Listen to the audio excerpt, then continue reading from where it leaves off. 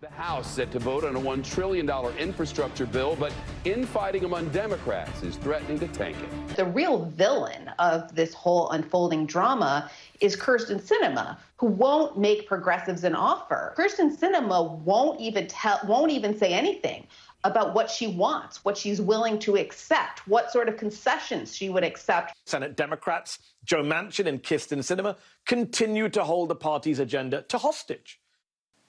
We now take you to the ongoing standoff with Senator Sinema. Senator Sinema, come on out. Here I am.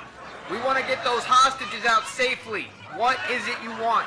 What do I want? Yeah, just say something that you want so we can start negotiating. I don't know what I want. Do you want an airplane? I don't like big planes. Okay, do you want a private jet? I don't like small planes. How about a boat? I get seasick. Is it money you want? Nah, not really. Are you hungry? You want some food? What kind of food? Mexican? Too spicy. Salad? Too healthy. Chinese? I just ate. Come on, what do you want? Nothing, I just kind of like the attention. It's The Late Show